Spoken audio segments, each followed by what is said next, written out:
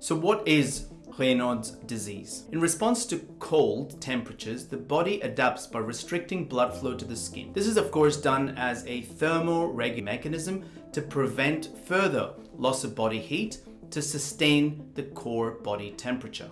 In Raynaud's disease, this blood flow restriction particularly occurs in the digital vasculature and in response to cold and emotional stress. This phenomenon was first described by Maurice Raynaud in 1862 and later studied by Sir Thomas Lewis in 1930. Now, specifically in Raynaud's phenomenon, there is a vasoconstriction in the digital arteries and cutaneous arterioles, the baby arteries. So there is a vasospasm of the digital vessels and most commonly affects the fingers and toes. Due to the restriction of the blood flow, this condition is often associated with the stinging numbness